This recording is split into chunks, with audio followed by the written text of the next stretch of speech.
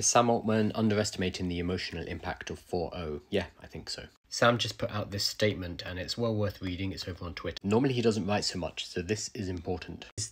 Here's the important part. It feels different and stronger than the kind of attachment people have had to previous kinds of technology, and so suddenly deprecating old models that users depended on in their workflows was a mistake. So he's acknowledging that people have got attached to the technology in a way that we haven't really before with others. People have been using it as a friend, as a therapist, even as a romantic partner. And GPT-5 ripped that out from underneath. But he uses one word which suggests to me he still doesn't understand. Workflows. When somebody goes to ChatGPT for advice, to talk about their day, for emotional support, that's not a workflow, Sam. That is a relationship. It's very different. So this tells me that Sam Altman and OpenAI are still thinking about this like engineers, which makes sense, they are.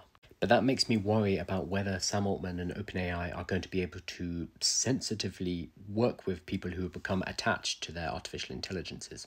Calling it a workflow tells me that Sam Altman doesn't understand why these people are becoming attached. He thinks they're trying to solve a problem. Something different and very important is happening, and we're going to need psychologists and therapists on this job, not engineers.